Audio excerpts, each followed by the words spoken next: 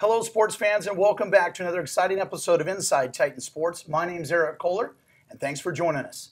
This week's show will give you a mid-season update with our women's volleyball program, as well as catch up with our top-ranked women's soccer team. But first, let's get started and talk some tennis with our very own head coach, Jerry Thor, and he's joined by star sophomore sensation, Louisa Verone. Hello, Louisa. Hello. How are you?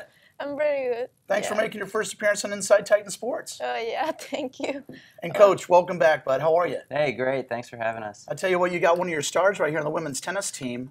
She's won 2 titles in 2 events. Talk about the success of bringing her in. All of a sudden, bam, she's winning right now. Yeah, not bad adding an All-American to our program, and she sure has played like one. Since she's gotten here, she's gone 15-0. Wow. So 15-0 under me as her coach, right? So no, she's been great. She's come in, been a good veteran presence for mostly all freshman squad, and just played phenomenal this weekend against some of the top players in the nation. That's pretty good. Congratulations on your Thank you so success. Now, you are a sophomore from Venezuela, but you also have some roots back to the country of Colombia. Tell us a little bit about your background and making it to Eastern Florida. Well, like last year, I was in Seminole State, Oklahoma, another junior college.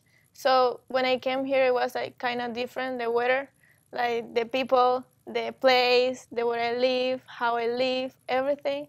The weather in Oklahoma was so cold. I bet. So when I came here, it was like kind of the same weather that Venezuela. Right. So I feel more comfortable. Feel here, like at home. Like here. at home, yeah. And I have like a lot of Latin people. Okay. So I feel like more at home. Coach has been so nice to me. That's good. And the people his wife too, like she helped me in everything because she speaks Spanish also. I'll be darned. So she helped me in everything that I need help with the studies. Like in tennis, I wasn't not confident when I came here because I was like, okay, another junior college, let's start again, let's do it. But right now I'm pretty comfortable in everything that I'm doing. That's pretty good. Well, it's lucky to have you. Now, Coach, how do you find a talented player like this to come play for Eastern Florida?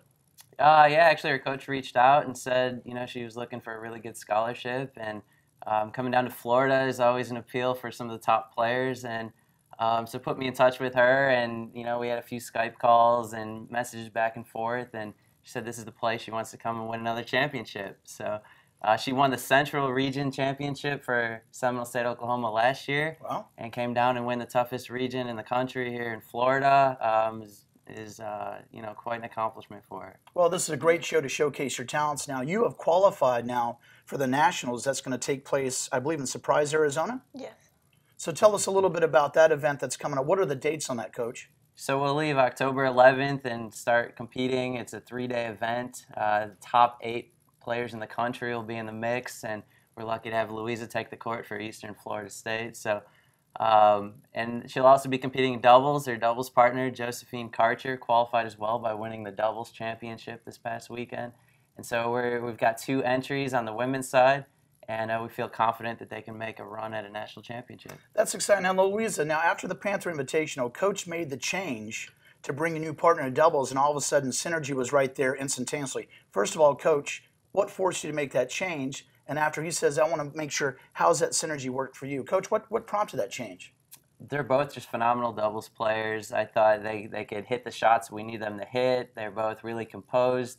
And I just thought we'd try it. I thought, let's mix it up. We had good performances at the Panther Invitational, and we're really looking for some great performances. And I thought we put them together in practice. I don't think they stopped smiling the entire time. So it was great to see. There's a great chemistry there. I always say that good doubles teams, 1 + 1 = 3. Nice. I think with Josie and Louisa, 1 + 1 = 5. So they showed that this weekend. I like that. Well, different math works because it works on the tennis courts. Now, how's your new partnership with your new doubles player it just worked all together right away? What's your thoughts on that? Like when I came here, I was trying to see like a partner like speak Spanish, right.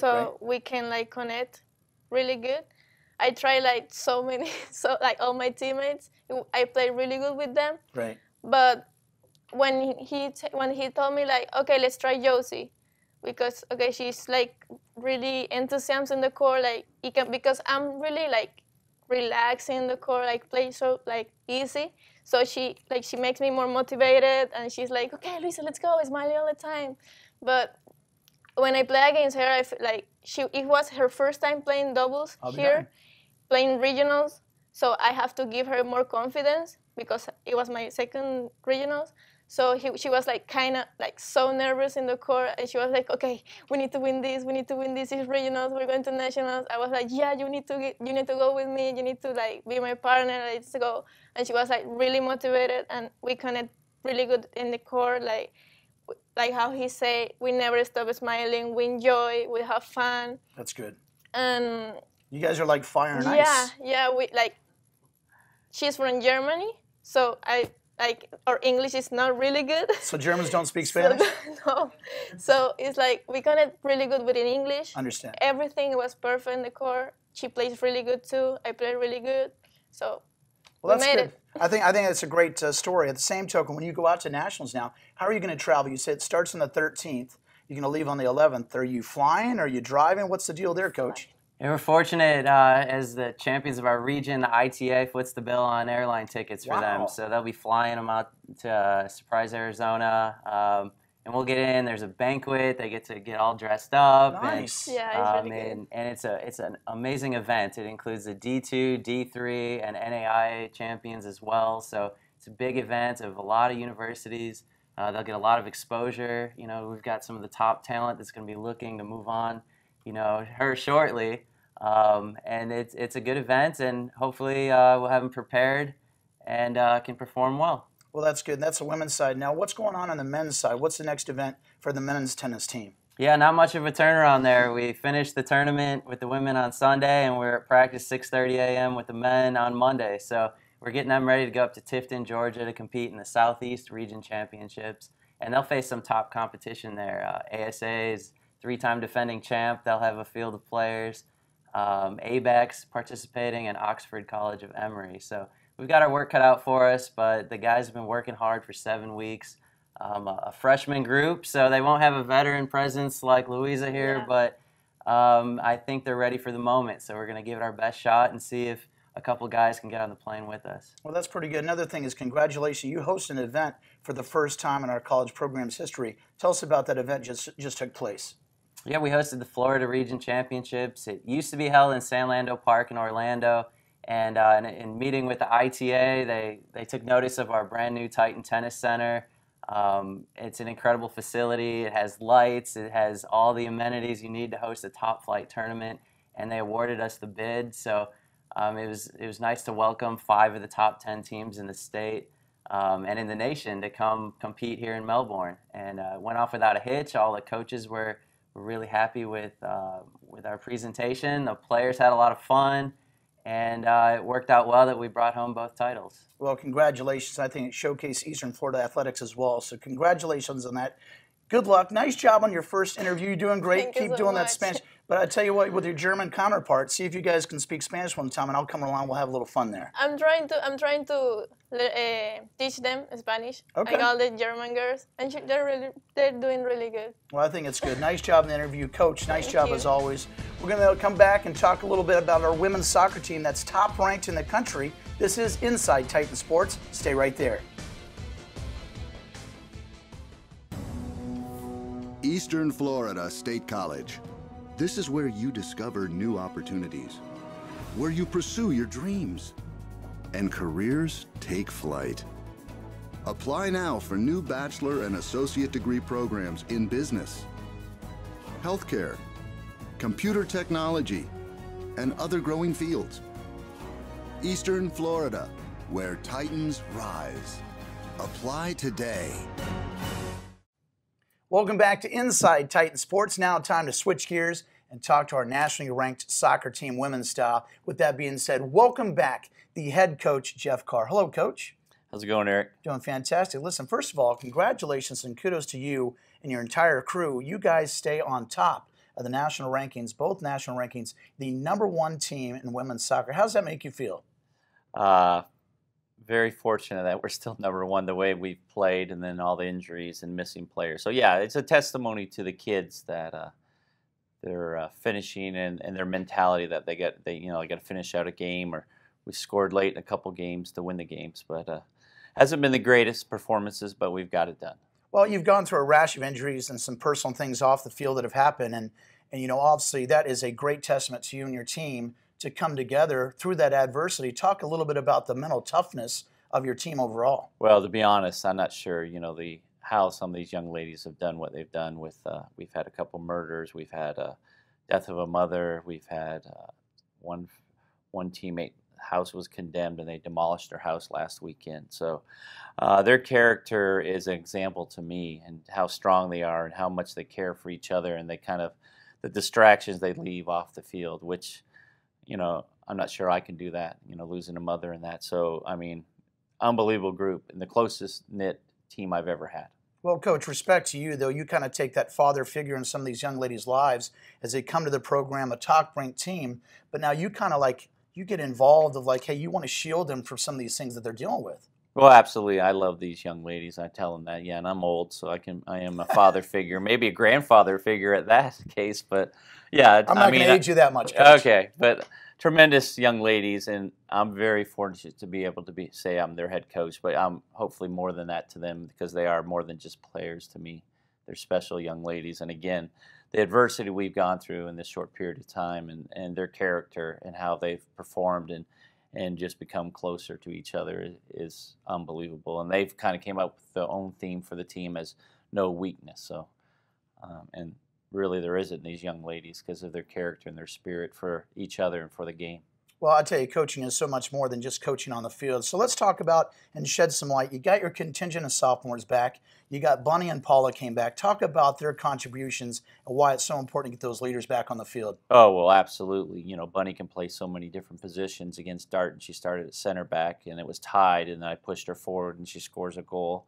And then we push her back to center back. And then the game against Polk the other night, she scored 2 goals and she played attacking midfield. And then Paula had 4 assists in that game. So huge, just their example and the tone they set on the field and off the field that we're very fortunate to have them back.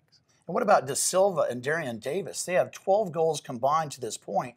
I mean, they're freshmen. What talk about those 2 players? Well, Darian is actually a sophomore. She was a transfer from Florida Gulf Coast, so she's a sophomore, and there's lots of D1s looking at her after this year. She's probably one of the fastest girls I've ever seen. She has so much pace, so she adds a lot to the game. We can send through balls to her, and she's going to chase them down, and she's going to finish. Well, Nathalie is just a really technical player that has all these different technical moves and different style of play than Darian, and so they complement each other. So yeah, so Nathalie has 7 goals and Darian has 5, and they've been a huge reason we've been successful over these games we played. Because in the Darton game, Darian had 2 goals and assists, and we won 3-2. Well, I'll tell you what, talk about some of the players while you missed some of the contributors of family reasons and some of the rash injuries. What about some of the players that maybe don't hit the stat sheet that did their job, next person up? Yeah, well, we have Sophia Carroll, a local girl. She stepped in to play holding midfield when Paula was out and did a very solid job. Jay Bales, who is one of our returning sophomores that's played in every game, unsung hero, kind of helps shore up our defense and sits in front of our 2 center backs. Has done a great job. Our defense, we've had different players playing in there. Katie Jackson, who's been injured all year, just came back and it started at center back because we lost Jamie Farrells for the year with a torn ACL. So Yuna Sapan from Germany stepped up as well. So, and Noreen and Kelsey are outside back. So we've had a lot of different players that stepped up and have given us quality minutes and have really helped kind of keep us stable going through this tough time with injuries and other things that have happened off the field. So Katie Lockwood came back from injury. She made her debut, and also your goalkeeper, Taylor Major. Talk about those 2 players. Yeah, Taylor we picked up late, and she had to get cleared from different things from doctors in Canada. So she started the first game against Darton and won that game, and then had a clean sheet against Polk. So she's a huge addition to our team. And then Katie had been out for probably 6 or 7 weeks. Had played in 1 scrimmage against Kaiser. In the first 10 minutes got injured with a pretty bad ankle injury. So she's back, and she adds depth and quality where she can play several positions from center back to holding mid to attacking mid to outside. So desperately needed those players back. Right. And, on the Darton game, we got 4 players back that hadn't played all year. So that was really exciting to get that back and has some depth. You know, speaking of depth, you actually had someone that's looking at your depth. A University of Tennessee coach was on campus recently to look at some of your players. Yeah. Talk about that a little bit. Yeah, Brian Penske, the head coach there. He used to be at Maryland, but's done a great job at Maryland and moved to Tennessee 4 or 5 years ago. He's looking at several of our players, and Bunny's, you know, I think one of the ones he's really seriously looking at, and he really likes Nathalie and was looking at Darian and Paula as well. So yeah, that's just huge exposure for the program. UCLA was here about 3 or 4 weeks ago, and we get calls all the time for these players. So it's just a testament of the type of player we're bringing in, but the quality of the young ladies we have as well. So we're really excited about all the D1s and all the colleges recruiting our kids, because that's part of my job, is to move them on to the next level, the highest level that they can play at. So we're ecstatic for that. Well, you do a nice job with that. Now, obviously, moving forward, you got 3 conference games remaining, and then you go in the middle of October, you go out to Wyoming. Talk a little bit about that trip and the 3 conference games, what we look forward to. Yeah, I mean, Daytona, 2 of those games are with Daytona, who I think is very, very good for a first-year program. They beat Darton handily the other day. They should be nationally ranked, and if they aren't this week, I think they definitely will be in the next week or 2. They've done a tremendous job for a first-year program. So, and then we have Broward left as well, who we just barely beat down there in the 86-minute score. So we got our hands full, and then we're going out to play Otero, who's out of Colorado, and Laramie up in Cheyenne, Wyoming, both top 10, 12 teams in the country. So we'll have our hands full. Plus, we're playing at elevation, and we're playing back-to-back days. So that'll be a challenge as well. So that's why we need this depth back. Well, I'll tell you what, speaking of which, how are you going to coach up elevation? I mean, that's just a really... Yeah, you can't. Coming from the sandbar of Florida and then going to Wyoming. Yeah, there's not as much oxygen up there. So, yeah, if we had these big budgets, we'd go train at elevation for weeks, but we can't do that. You can't do that at this point. Plus, maybe classes missed, too. That wouldn't be so good as well. But, I know it's exciting, and it's, you know, some of the girls have probably never... I think a couple girls have never been on a plane before, so that's kind of exciting. And some of them will be complaining because it'll be cold for them. Well, it's different change, and that's good life experience. Absolutely. Now, moving forward, your next game, I believe, is on Monday. It'll be televised at 6 o'clock against ASA College in Miami. What are you going to try to do to use that game and prep for your conference games? Again, we got to get better each and every day. In every game, we got to, you know, our movement off the ball, our compactness defending, our goaltending, our distribution of the ball. So there's lots of things every game we have to get better in every practice. So lots to work on. We haven't got to where we need to be yet to hopefully compete for a national championship, and we got lots of obstacles in our way. Well, Coach, you have our support. Good luck the rest of the way. You're always welcome on the show. Right. Thank you, Eric. That's Coach Carr. We'll be right back. You're locked in on Inside Titan Sports. Stay right there. Eastern Florida State College. This is where you discover new opportunities, where you pursue your dreams, and careers take flight. Apply now for new bachelor and associate degree programs in business, healthcare, computer technology, and other growing fields. Eastern Florida, where Titans rise. Apply today. Hey fans, welcome back to the show in our final segment. Let's switch gears and talk some volleyball action. We have the head coach of Titans Volleyball, Andrea Rasmussen. Hello there, Coach. Hi, how are you? Welcome back. Thank you. So, hey, you got 11 wins under your belt so far in the season, kind of halfway point of the season. Talk about so far what you think about your team's progress at 11 wins. Well, we've done some really nice things in some matches, and then we've kind of defeated ourselves in some matches. So we've shown that we're right there. Obviously, we're young. We have 8 freshmen and 9 new players to the program. So I think that, if anything, the first half of the season has been a learning option for us and an opportunity to kind of work things out and get things under our belt and figure things out. And then now, heading into the second part of our season, I think we'll play with a little more confidence and a little more understanding of the level and what it takes to actually finish a match and win a match. So what are your challenges with that when you have a lot of these new faces and stuff? You really only get to see these players for 2 years. How do you coach that up and coach through that? Well, it's difficult because we have 3 weeks to prepare from the first day of preseason to the first competitive match. So it's a lot of information in a short amount of time. So you do the best with the big things, like the bigger things, like the game speed and, your like the way that you play the game and how you want them to perform and what you need to see from them. Right. We coach that up in the first 3 weeks, and then we do our best to sustain for the first season. And then really the growth comes in the spring season when you have the opportunity to break things down and you have that extra time to work on individual skill development and, swing analysis and different things that we do in the gym to change and improve their game.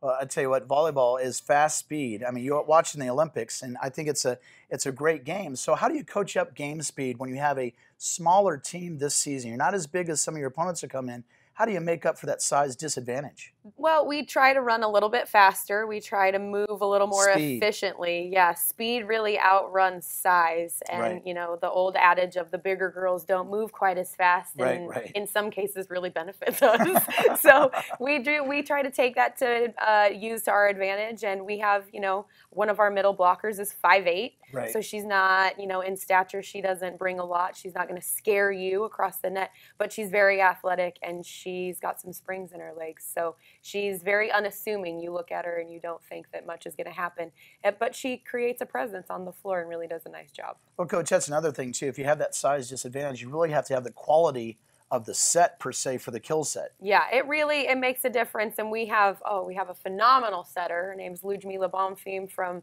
Brazil, and she's fantastic. She does an amazing job and can deliver a ball really wherever our hitters need it. And she sees the game very well. As a sophomore, she lines up our hitters where the block on the other side isn't, and she does all of that on her own. She sees the game very well and is able to run a very efficient offense through her knowledge. So who are some of the players on your attack line that are getting those kills? We have our freshman outside hitter from Auckland, New Zealand, Rachel Gunn. Okay. Number 7, she does a really nice job. She hits the ball hard. That's her claim to fame. Right. But she does a really nice job. But we have a very efficient offense spread out. Malvise Ortiz, number 1 from Puerto Rico. She is on the right side, and she brings a lot to our offense. We have 2 freshmen in the middle, Kylie Hurst and Jenna Barnack, and they do a great job. They're contributing 5-6 kills a match as well. So we have a balanced attack. It comes from all different positions. It comes from all different angles, which makes it really hard to defend against because, in years previous, we've had like one big outside hitter and one big middle and one big right side. So it makes the defense on the other side, it makes their job really easy knowing where the ball is going.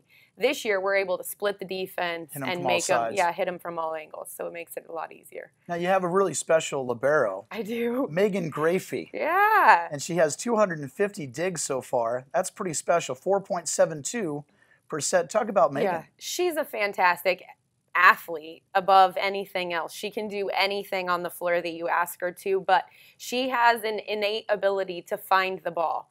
And that's what makes her such a great libero. She reads the play very well, reads the defense or the offense on the other side, and sets up our defense. She does her own thing. She doesn't stick to the standards of this position goes to here, and she kind of roams the floor and obviously finds the ball quite a bit doing that.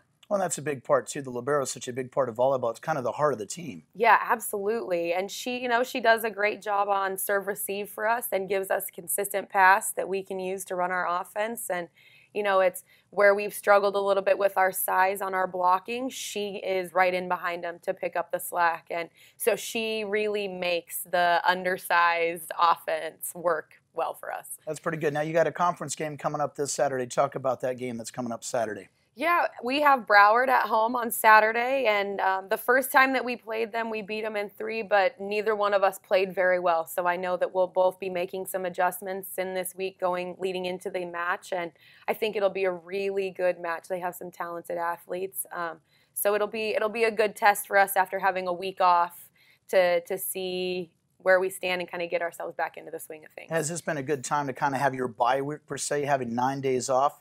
What have you done during that time? Well, it's been really nice. Like yesterday, we were able to work on some serve receive stuff in practice, and then we spent the last hour doing some team building stuff with minute to win it games. That And sounds fun. kind of took a break from volleyball. And this is usually the part in the season where girls are starting to get a little burned out and a Right. little tired. The grind. Yeah, but it's also the time where you start to see a lot of injuries. So we're kind of using this week as a recovery period. So lighter workouts, a lot of just focusing on the little things, less impact, and hopefully we can use that to sustain our health through the end of the season.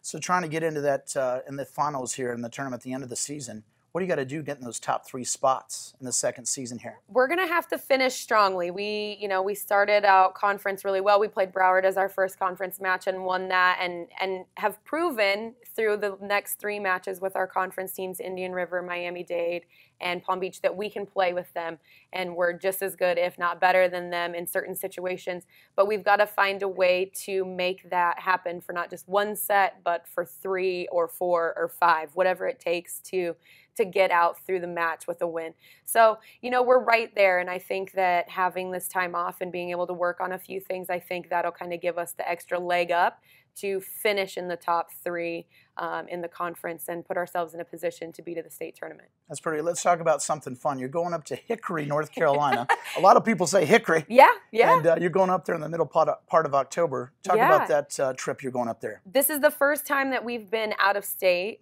this season. We went to South Carolina in the first week of August and really enjoyed just seeing some other teams. It's nice to play teams that you don't play every weekend. So we're going up there when we'll play 5 matches on the weekend, but we're also taking an extra morning on the way home, and we're going to go to a park up there, a state park that's really close to Hickory, do some hiking and some exploring and maybe some not 80-degree temperatures. There you go. Get away from the humidity. Yeah. Well, I think it's good for the kids, too. Life experience can be only done through travel, and I think it's great to get them some new flavors of life. Yeah, there's more to life than volleyball. Yeah, well, listen, unfortunately. I love your energy. Appreciate all you do. Enjoy you. some of the time off and get ready. Good luck on Saturday. Thank you. And you're always welcome back on the show. Thanks for having me. That's the head coach, Andrea Rasmussen, of your volleyball team. And that is all the time we have for Inside Titan Sports. Catch us every week. And remember, anything and everything for Titan Athletics, visit us at EFSCTitans.com. On behalf of Rob Landers, I'm Eric Kohler saying so long. And remember, Eastern Florida, where Titans rise.